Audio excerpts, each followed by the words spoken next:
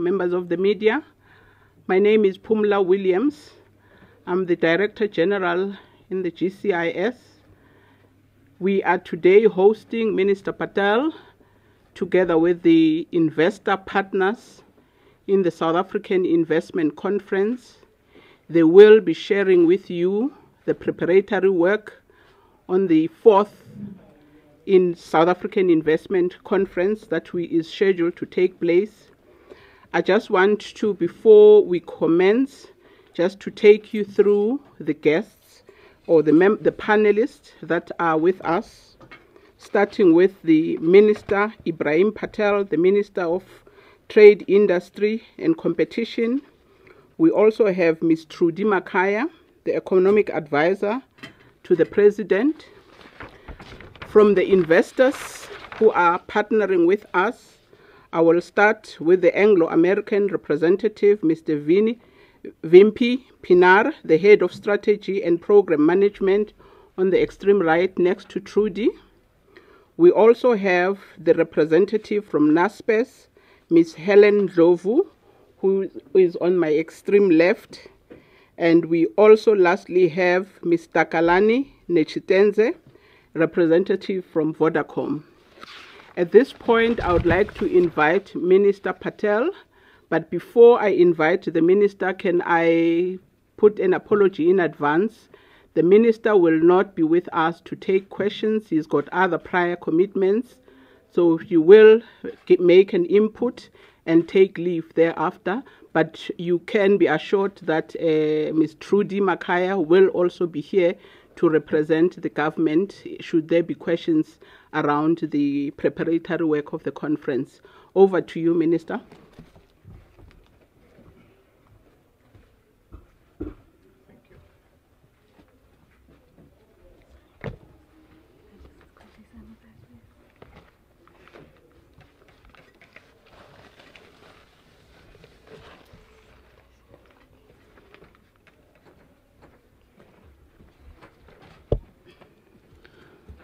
Well, let me start first. Thank you very much, DG, and good afternoon to members of the media. Good afternoon to the representatives of the private sector who are present.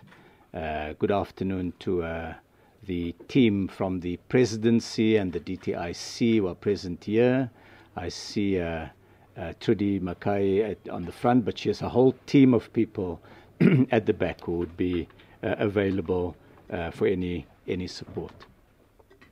My job is relatively simple. I've been asked to basically just introduce the preparation for the next investment conference.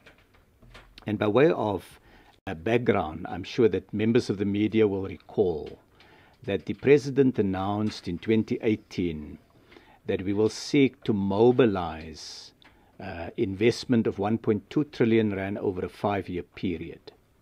That investment was intended to support the growth of the economy and to lay the foundations for the kind of industrial diversification and economic inclusion that we sought. We've had now three of the investment conferences at which the President was able to put forward to the South African public the vision of government on investment, to set out what are some of the economic reforms that we seek to introduce in the economy, and also to provide a platform in which private sector players could set out both their own thoughts about the economy, as well as to make pledges of investment in productive enterprises. And this would be essentially fixed investment in the economy. These were both domestic investors, some of the large South African companies, and foreign investors. We've had some quite significant companies drawn from different parts of the world who attended these investment conferences. The last of these conferences were held in COVID conditions, and members of the media who were present may recall that we had a hybrid event in which a portion of the event was physical and a portion was virtual. And the work done across these 3 investment conferences yielded a set of pledges of approximately 775 billion rand. And these were pledges made by companies in many different parts of the economy, from productive services to the mining sector, agriculture, manufacturing, digital economy. Quite a significant part was also in infrastructure. The next investment conference will be held on the 24th of March in Johannesburg. And Trudy Mackay will be taking members of the media through what is really the essential part of today's briefing, which is what that investment conference is about. My job would be to try to contextualize that conference by way of the pledges that we've received to date. Of course, we will be making the announcements of new pledges on the 24th, so I want to look back a little bit. And looking back, as I indicated, we've had about 775 billion rands worth of pledges made. These are where largely private sector players have put up their hand and said, over the next number of years, we will be committing this investment. So where did we get to? Well, I'm able to report now that these investment commitments were made in about 150 projects. To be completely precise, 152. And almost a third of those, 45 projects, have been completed. By completed, we mean either the factory has been built, if it's been a new establishment, or if it requires a massive refurbishment and expansion of production lines, then those have been completed. The machinery has been procured and it's been installed. Or if it's a mining shaft, it would mean that the shaft has been sunk. In some cases, production has actually started. We're beginning to see the output of those investment commitments. In other instances, the establishments have been completed and they await production as the next big milestone. A further 57 projects are currently under construction.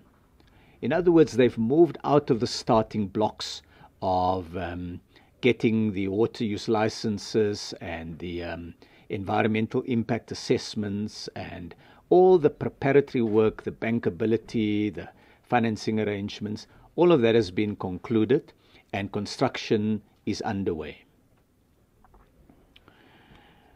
By the time we did our review in the start of February, out of the universe of 152 investment projects, 15 were running behind schedule. They were either projects that were cancelled or put on hold. By the start of February also, so in this month, something of the order of 315 billion rand of the investment commitments have actually been spent according to the companies that are reporting. And I raise that little caveat because there are some companies that are still due to report on the extent of their spending. So we anticipate that the number ought to be north of the 315 billion rand. And that's quite a significant increase to the amount of spending that we announced at the conference, the last conference in November 2020, just over a year ago. Where do we stand on the whole with our target? The 775 billion, I'm rounding a little bit, the 775 billion rand commitments and pledges that were announced at the last conference as the sum of what had been pledged over the 3 conferences as a whole amount to roughly 64% of our target. In March this year, we have the second last conference of the 5 that's contemplated, and within 12 months thereafter, we will have the wrap-up conference where the President would be able to reflect on the achievements over the 5 years. Now, when we give a number, it's devoid of any sense of granular detail or any sense of what these investments entail. So I thought I would use maybe a few examples just to illustrate the kind of projects that have been completed. So in that sum that I spoke of earlier, the 45 projects that have been completed, they include, among others, examples of the following. The one is Aspen Pharmacare in Gqeberha. They committed 3.4 billion rand at one of the investment conferences to create a world-class pharmaceutical production capability in South Africa. And based on that, at the time when the announcement was made, there was no pandemic in place yet, and they started to build this plant. During the course of the construction, and as they were completing the plant, the pandemic hit the world. Aspen was able to take this platform of a world-class manufacturing facility and repurpose it. And so what they did as the first step was to enable the production of vaccines. They put up their hands and eventually reached an agreement with Johnson & Johnson for the J&J vaccine, which I know members of the media took last year sometime. And that J&J vaccine, Aspen became one of the largest manufacturers of the vaccine globally.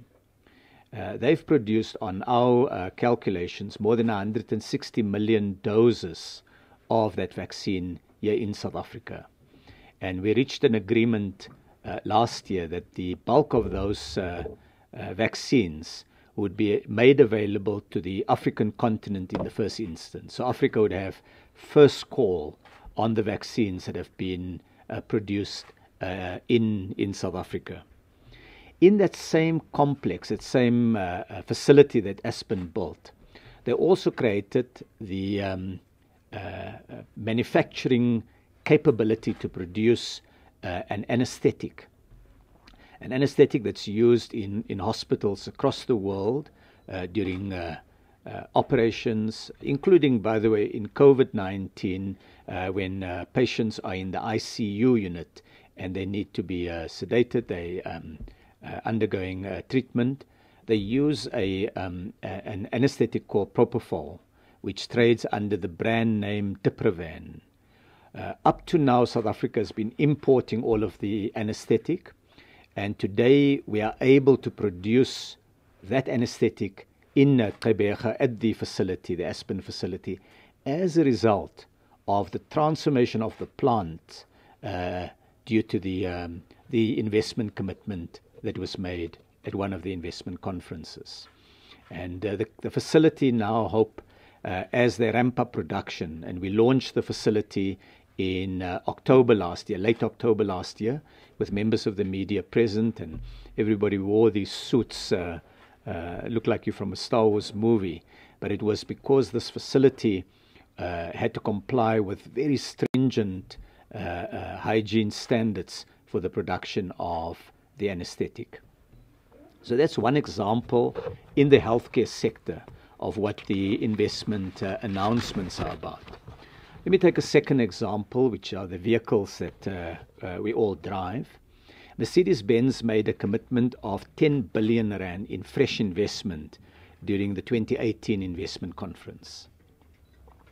And in the course of building the technical ability to switch to the production of the new C-Class vehicle, the company not only expanded the facility, but also found ways to strengthen their local supply chain. In June last year, I went to Buffalo City and with members of the management and members of the media present, the new C-Class Mercedes-Benz was launched. And interestingly, it was It's a vehicle that's produced in only 3 cities in the world. I joked at the time that it looks like you needed to have your name starting with a B, because it's Buffalo City, Beijing, and Bremen. These were the 3 locations for the manufacture of the new C-Class vehicle.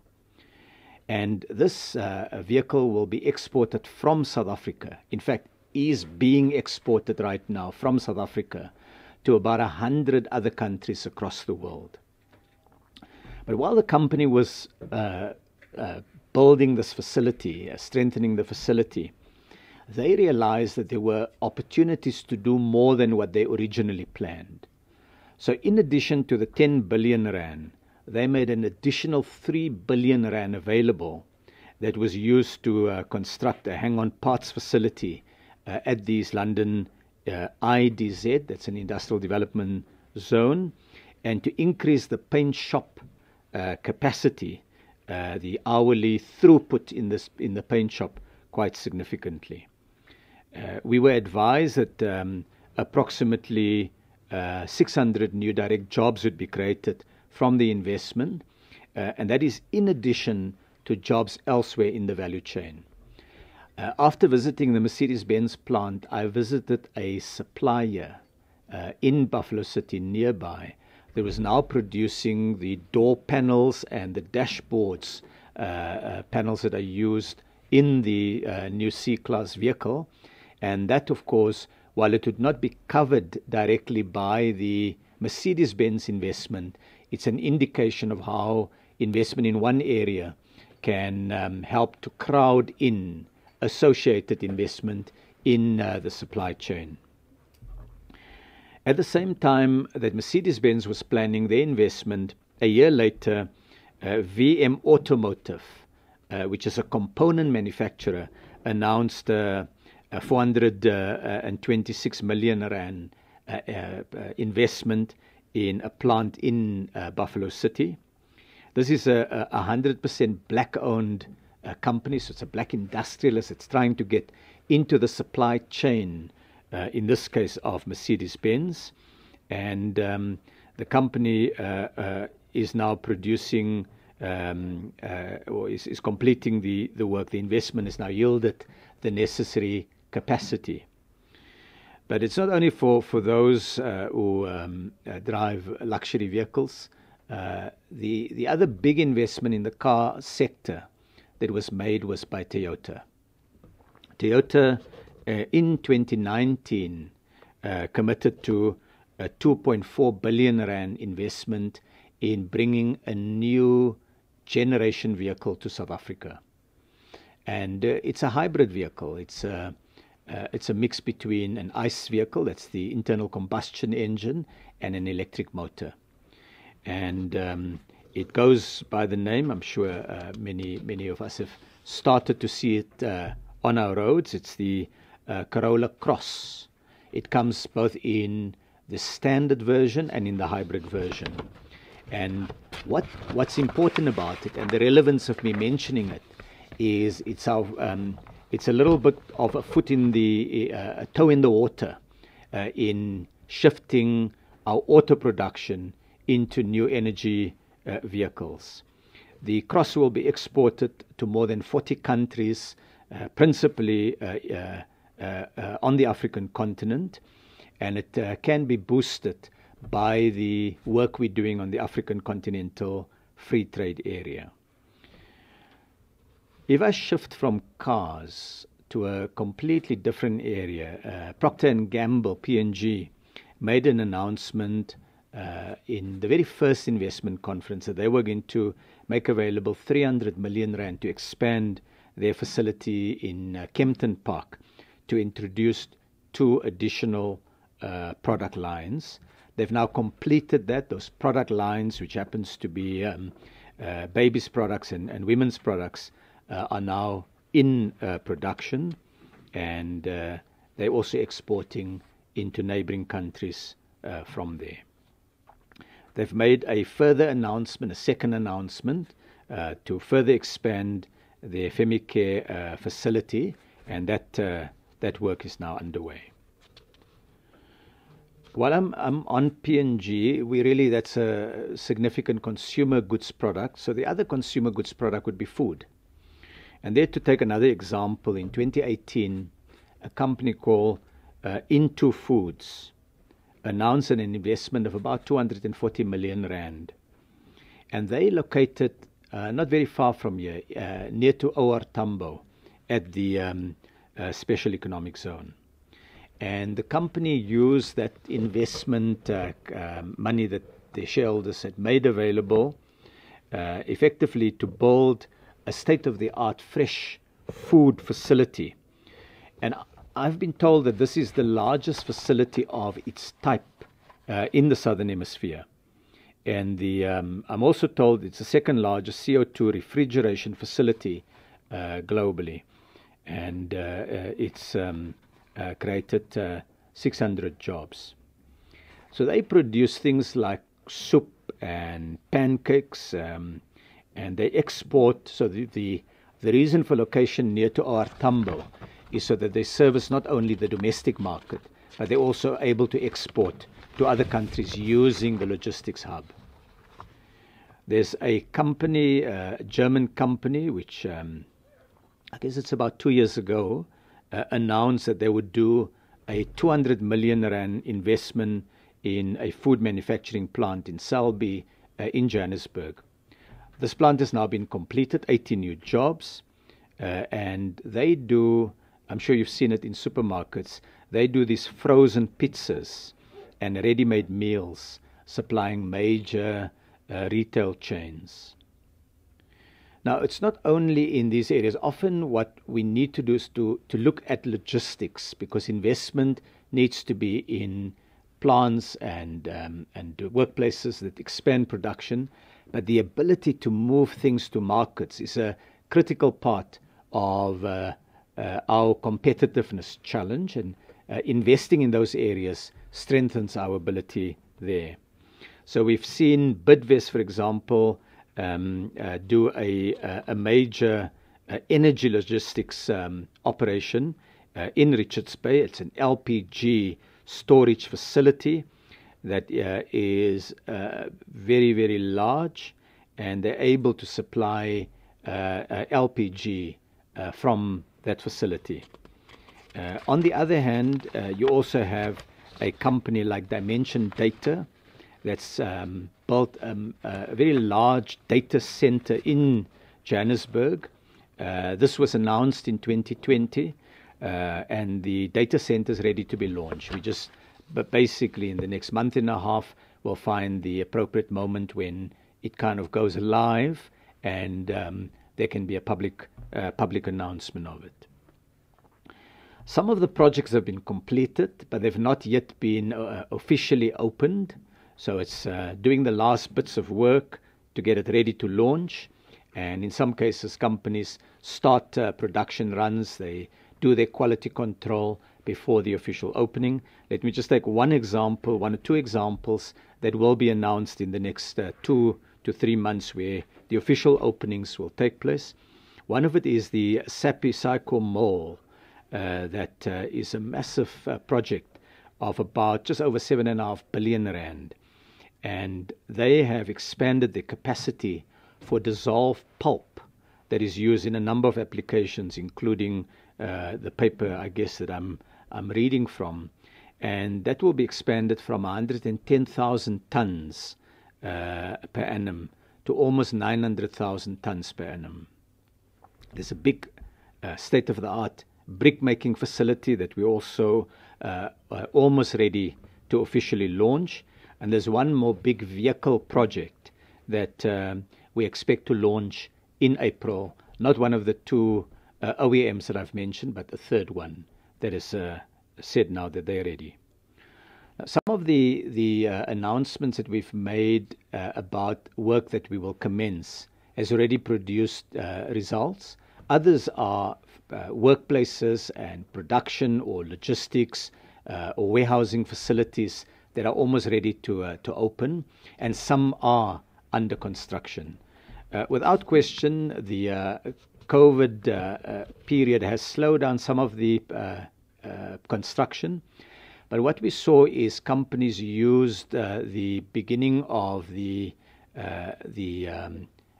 COVID-19 vaccine period, when it was safer for workers to work in larger numbers, to try to speed up construction and bringing their operations into production. So we've seen an uptick in the work that has been done on the pledges that have been announced, and we're really looking forward very greatly to the investment conference. The conference this year will take quite an interesting form, and Trudy Mackay will be taking you through what is intended. We will provide at the conference also more details on the past investments with companies present there, video footage, all sorts of information that will provide further details. Obviously, given the time and the need to use this really just to illustrate it, I've taken a couple of examples rather than an exhaustive list. So, DG, from my side, thank you very much. A big part of the success of what we do comes from our partnership with the private sector. I know the private sector players will have an opportunity to make some remarks on the partnership and the investment prospects, but I'd like to appreciate this opportunity to have said a few words, really just to open up the briefing and to leave the heavy lifting to Trudy, who will be giving you a better sense of what is planned on the 24th of March. Thank you very much.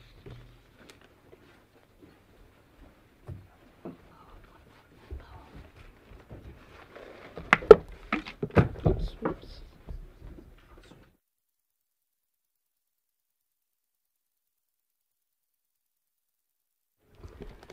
Thank you very much, Minister. We can excuse you. You can take leave. Thank you.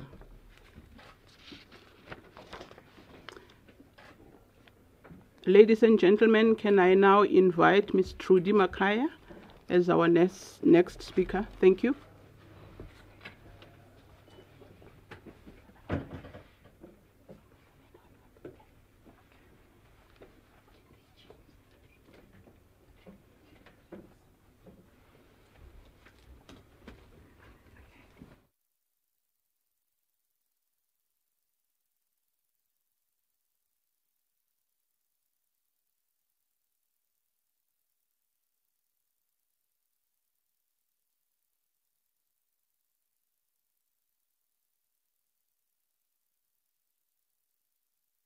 All right, thank you very much, Program Director, and good afternoon to all those present. I'm conscious, SABC, I have my computer over your mic. I hope you can still pick up the signal. So as the Minister has given a background on the investment mobilization drive, mine will just be to focus on some of the logistics and the character of this year's conference. So it will be held on the 24th of March, as has been mentioned, and as an in-person event, which would be supported by live streaming for those who are not able to make it. We know it was the conference was not held last year, and we gave ourselves some time to just let the pandemic play out, and also to host it at a time when we would have had greater vaccine coverage. We would have had a sense of where conditions have landed. And I think it was a good decision because, as we can see now, conditions are more benign at the moment, and there's the possibility for greater participation. Like in previous years, the conference will take place at the Sandton Convention Center. We will ensure that we meet all the precautions that are in place at the time. If we held it today, we would be able to meet all the precautions. So we would have up to 1,000 delegates in person is what we're planning for, and they would largely come from the private sector as in previous years. At the venue, we'll obviously follow all the containment, social distancing, and other regulations. There'll also be several ministers and state officials at the conference. Public can follow updates at the SA Investment Conference website, which will, closer to the time, be populated with different developments, and also during the conference. There will be live stream of the conference on the internet, and also a broadcast by the SABC. In terms of the theme of this year's conference, it is Unlocking Investment for Growth and Job Creation. There are various objectives to what we will be discussing this year. We will be giving an update, as the Minister has mentioned, on previous investment commitments that have been made in previous editions of the conference. So we will show real progress of companies that have been able to follow through with their investments, especially in the face of recent events, companies that are showing real resilience in their economic activities. At the same time, we'll also be taking stock of government's actions since the last conference, particularly as regards to policy implementation. We often get this question, that it's one thing to talk about investment, but what is government doing to create an enabling environment? In the State of the Nation, the President talked about some of the structural reforms that are underway, but the conference will be an opportunity to give a bit more detail on the various reforms. And as always, the conference will highlight opportunities for investment and tell the investment case for the South African economy. As in previous years, the President will open the conference. It will be held over one day. The President's opening will be followed by a plenary session, really unpacking the case for investing in South Africa, a progress report on previous year's pledges, 2 sessions to announce new investments, 12 breakaway sessions on the sector themes, and then a closing address by the President. The sector themes will encompass the digital economy, impact investing, improving the business environment, tourism, infrastructure, creative production in the digital era, agriculture, trade, energy, mining, manufacturing, and district-level development. This will be followed by a business dinner, and there will also be an ICT conference held on the sidelines of the main event, ahead of the main event. The content of the conference has really been curated to showcase emerging opportunities in the economy. For instance, the mining panel will consider the role of metals demand arising from the tech and green value chains. The panel on digital opportunities will consider success stories of South African business initiatives, including in fintech and in edtech. The intersection of the creative and digital industries will also come under the spotlight, as seen by the growth of streaming services, and the rise of digital content creators will also be considered in another panel.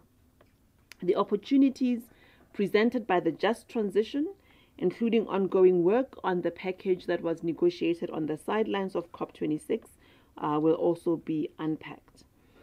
Our collaboration with Impact Investment SA continues. In the past, we used to have a conference the day before. This time, it will have Impact Investing will have a dedicated panel in the main conference. Government will also share thinking around red tape reduction and reforms under Operation Vulindlela will also be discussed. These initiatives are important catalysts for raising the level of investments. As pandemic restrictions are lifted and economies recover, the panel on tourism will discuss job creation and growth opportunities in this sector, which had come under significant pressure in recent times. In the national budget that was recently presented, there were various details that were given on the fiscal resources and the institutional capacity that has been provided to the infrastructure investment drive. At the conference, we'll also have a session to talk more about the infrastructure fund. Following increasing exports in 2020 and 2021, the conference will also consider how to ensure sustainable growth in agriculture. We've seen record surpluses in various value chains in the agricultural sector, and so we'll be discussing new opportunities, how to sustain this growth, and also how to tap into new markets.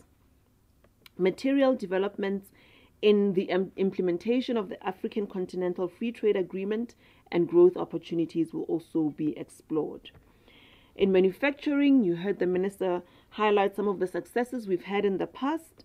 We will look at success stories and challenges from the master plans that are under development and also other initiatives to grow manufacturing in South Africa.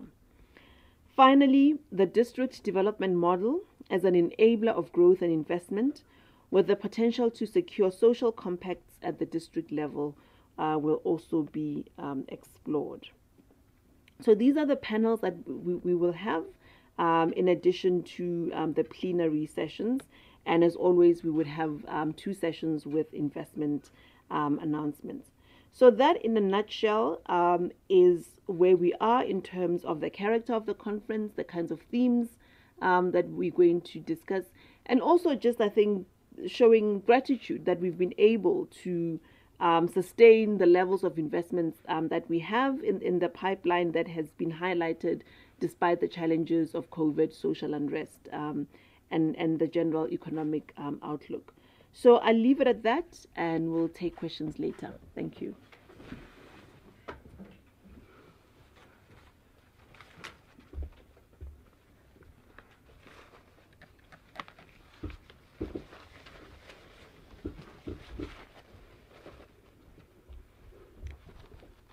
Thank you, Trudy. At this point, I would invite the representative from the Anglo-American, Mr. Pinar.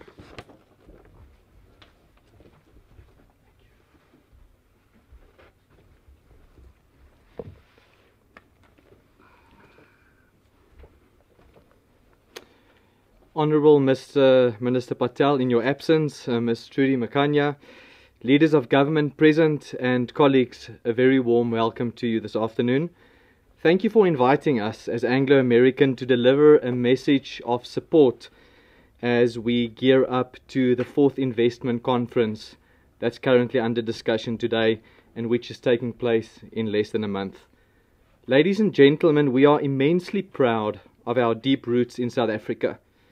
As the leading sponsor of this year's conference and one of the largest investors in the country, Anglo-American is honoured to partner once again with the South African government to promote our country as an attractive investment destination. Through Anglo-American's purpose, which is to reimagine mining to improve people's lives, we are ensuring that the mining industry continues to play its role as a catalyst for economic growth and development in South Africa. Recovery from the economic impacts of COVID-19 means that we must all do our part to rebuild more resilient communities and a better, more robust economy that attracts investment and creates jobs. At the first investment conference in 2018, we as Anglo-American committed 85 billion rand, signalling our belief in South Africa's investment case. 2 years later, in 2020, we increased this commitment by 15 billion rand, bringing our investment commitment to 100 billion rand to date.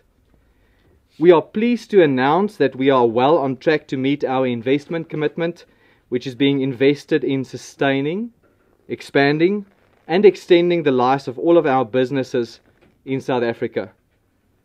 Ladies and gentlemen, amidst a pandemic that has shocked the global and South African economies, we are proud to reiterate our commitment to playing our part in delivering on South Africa's immense growth potential.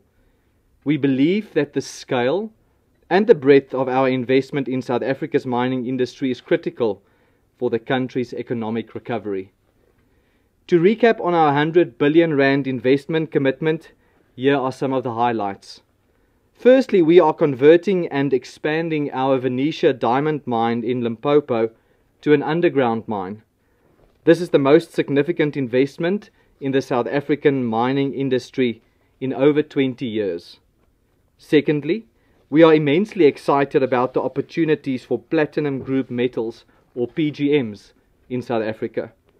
In the spirit of partnership, we, together with the Public Investment Corporation, have created a global venture fund to help stimulate existing and new sources of demand for South Africa's platinum group metals. Thirdly, we are developing a new pit at our Kumba iron ore Kolomela mine in the Northern Cape, which will increase the production of high-quality shipping iron ore, which is globally attractive. This project secures the continuation of Kolomela mine in Posmasburg up till at least 2032 and underscores Anglo-Americans' commitment to supporting the Northern Cape as an important region for the future of mining in South Africa. Fourthly, we are helping to make South Africa's mining industry safer, more innovative, productive, and sustainable by investing in technologies. We are excited about the opportunities that innovation will bring to South Africa's mining industry. We are investing in step-change technologies that offer widespread environmental and productivity benefits, such as the world's largest hydrogen-powered mine haul truck, which we will begin testing in South Africa later this year. In addition, we plan to transition our South African operations to renewable energy sources to support the just energy transition for the country. Over the next few years, we will harness Southern Africa's vast renewable energy potential by developing, at scale, a regional renewable energy ecosystem made up of a network of on-site and off-site solar and wind farms, amongst other opportunities.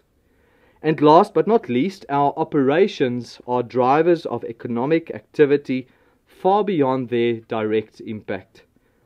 Through Zamele, our renowned enterprise development program, we have sustained more than 50,000 additional jobs by supporting over 2,300 SMMEs in South Africa. We believe that mining will play a pivotal role in achieving a better future. However, we know that we cannot accomplish this alone.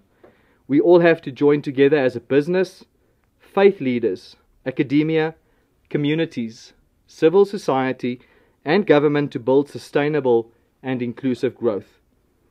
Through this partnership and spirit of partnership, we can do so much more. We can help communities develop new skills, we can support education, we can build infrastructure, and we can be a catalyst for economic opportunity for millions of our peoples. We hope that the coming conference will go a long way to forging these necessary partnerships. Thank you. Baie dankie, siyabonga.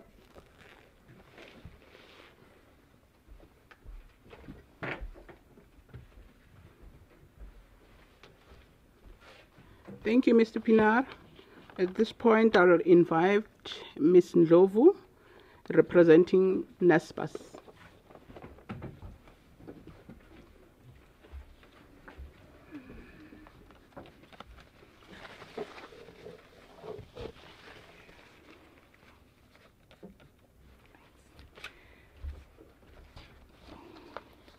Honorable Minister in absentia, our lovely host, DG Williams, Ms.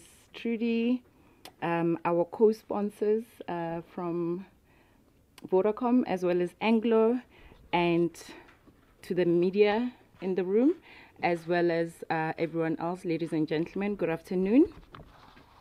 As a proud South African business that has grown into a global consumer business and one of the largest technology investors in the world, it is so prudent that we ourselves recognize the value of investment and unlocking the potential of South African companies and the role of these companies in creating jobs, stimulating growth, and encouraging investor confidence. As NASPAS, we have seen firsthand that the right investment, business support, and partnership can do a lot in growing the tech startups as well as increasing the requisite digital skills required in training and creating opportunities for young graduates. We have seen progress, but have also recognized that there is still more work that needs to be done. It is for these reasons that as NASPAS, we again have availed ourselves to sponsor the South African conference. We are also encouraged that our peers, Anglo American and Vodacom and others, have been able to return with us as sponsors and to support our country and continue to represent it as the best investment destination. Now more than ever, it is important for business, government, labor, and civil society to work together and help build South Africa's investment needs and growth. We believe that as the economy reopens, there will be growing recognition of South Africa as a world-class investment destination, which will include solid infrastructure, a young, hardworking, and talented population, and an investment destination that has the potential to be a leader in driving technology innovation in Africa and beyond. The technology innovation can unlock benefits and value for people within our country, especially as the country recovers from the COVID-19 pandemic. It is for this reason that we as NSPAS back talented entrepreneurs through our early stage 1.4 billion investment through NSPAS Foundry. NSPAS Foundry provides South African focused tech company investments, access to markets, international expertise, and business support. To date, NSPAS Foundry has invested almost 600 million since its inception and launch in 2019 at this very same investment conference. NSPAS Foundry has a promising investment pipeline still coming, and we will be making several announcements in months to come. By supporting early-stage tech businesses run by diverse local entrepreneurs, we continue to stimulate the local economy, create jobs, boost growth, help the transition to a more sustainable and equitable society. For instance, NSPAS Foundry invested in an online platform, the Student Hub, which is an ed tech company that helps to overcome the physical infrastructure constraints faced by higher education by partnering with TVET colleges to deliver the course to almost 30,000 online students. NSPAS Foundry also invested in a women-owned business, which is Sweep South, an online home and business cleaning service platform, which has facilitated more than 30,000 jobs since its inception, and it has helped many women employees to have a more flexible working environment and decent pay. The company has actually now expanded into Kenya, into Egypt, and into Nigeria since its inception in 2019. We understand that the development of South Africa's early-stage tech ecosystem will have a lasting impact on the broader economy. So our focus is on finding, investing in, and helping to grow the next big South African tech success stories. And there are many, many in the pipeline that we really believe in. We also established a youth social impact program called NSPAS Labs. This is meant to address youth unemployment in South Africa by helping young people gain in-demand digital skills and work readiness training. This includes providing training and skills development for roles in software development, cybersecurity, cloud computing, and data science, amongst others. NSPAS Labs is on a mission to help 10,000 young people access decent jobs opportunities and to create 20 self-sustained micro businesses by 2026. To date, the NSPAS Labs has trained 1,531 young people and created 1,110 jobs in the tech sector. This helps in addressing the skills and educational needs that South Africa's youth requires to become more productive participants as the economy becomes more digitally driven. We also continue to invest in and grow our African consumer internet companies, including Takealot, Mr. D Food, Superbalist, Auto Trader, Property 24, PayU, and Media24. During the first investment conference in 2018, we pledged 4.6 billion in investing in new technology startups and in growing our existing South African businesses. We are encouraged by the tech investment opportunities in South Africa and look forward to providing an update at this year's investment conference. We ultimately understand that investing in technology has the power to transform our economy, create jobs, boost growth, and transition to a more sustainable and equitable society. Our commitment as NSPAS to this year's investment conference is to continue to help promote South Africa as an attractive investment destination, to re-establish confidence in the country's economy, and to drive sustainable and inclusive growth as a proudly South African company. We are looking forward to a constructive and successful investment conference. Thank you.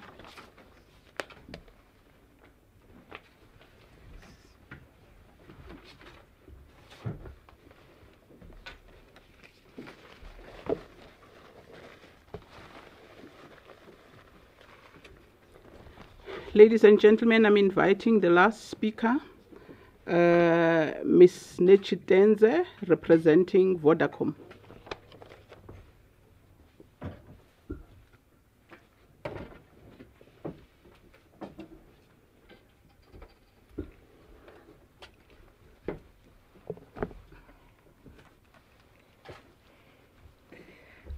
I never worry about touching objects. I only worry about aerosol because my daughter is a dentist. So I will not take off my mask. I've seen Minister Zuma address audiences with a mask on, so I'll follow suit. Thank you. Minister Dlamini Zuma. Good day, Minister, in absentia. Thanks, DG, and congratulations on your permanent appointment. And Trudy, the special advisor to the President on Economic Affairs, all of you in the room, the media, and the co-sponsors. So Vodacom is no longer just a mobile network operator. We are now a technology company that is driving digital transformation. We are leveraging emerging digital technologies such as big data analytics, the Internet of Things, and we are also now very much immersed in the financial services. And all of this is enabled by our network investments. So just to recap, 4 years ago at the investment conference, Vodacom made a pledge of 50 billion rands investment on our fixed and mobile networks over a period of 5 years. This was 4 years ago. I want to confirm that we are living up to that pledge. So in the past 5 years, which goes back a year before the pledge, we have already invested 47 billion rands on our network. Last year, the year that ended March 2021, we invested 10.1 billion rands on our network. And this financial year, until December, which is the third quarter, we have already invested 7.9 billion rands. So we are on track. And to enhance these existing investments and our fiber footprint in the country, in November last year, some of you might remember, we announced an agreement on terms to acquire a strategic stake in CIVH, which is the parent company of Vumatel and Dark Fiber Africa. This will result in Vodacom acquiring a co-controlling 30% stake in a newly formed company called Infraco, which will house the assets of CIVH on fiber and some of the assets of Vodacom on fiber. This deal is subject to regulatory approvals by both the Competition Commission and ICASA. Vodacom will pay 13.2 billion rands, which includes shares, a cash injection, and our fiber assets as evaluated. And lastly, I need to emphasize that we are very much aware that the digital divide is still very, very wide. And therefore, the plan that we have and our ambition is to leverage this CIVH deal and the upcoming spectrum auction that is happening next week, finally, hallelujah, to accelerate both mobile and fixed broadband rollout in rural areas and in townships. This will help us to contribute to bridging the digital divide and to ethically drive digital transformation in government services, especially in health and education, having seen what we have seen during COVID when children, mainly from quintile 1, 2, and 3 schools, were excluded from online education. We are confident that these big ambitions that we have will go a long way to foster inclusion for all, to foster access to communication by all, and to unlock social and economic opportunities. We are looking forward to the conference, and we are calling on more investors to come on board. We remain committed to do our part, not just as a sponsor, but as a committed investor in the country. Thank you very much.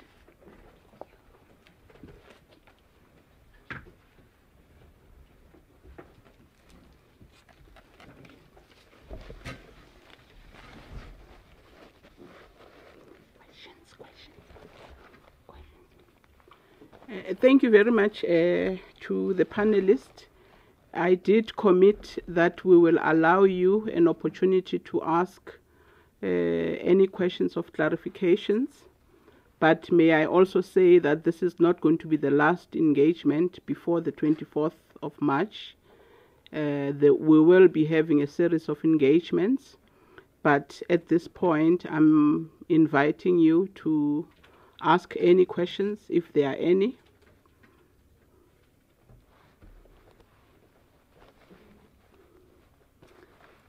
Going,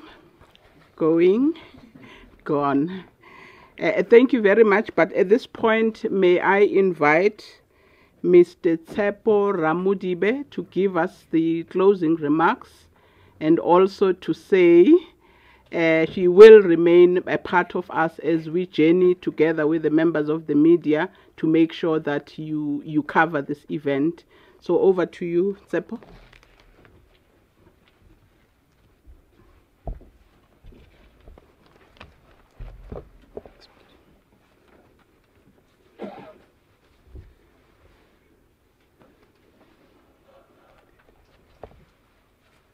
Thank you, Pumla, for hosting us this afternoon. On behalf of the organizing committee, I'd like to start off by thanking the Minister in absentia, Trudy, for the walk through the update, Vimpi, Helen, Daki, for your recap on the rationale and support for the investment conference, which was really about investment for growth, jobs, job creation for better South Africa. And the theme that Trudy presented speaks to the very same outcomes. The pledge remains the same.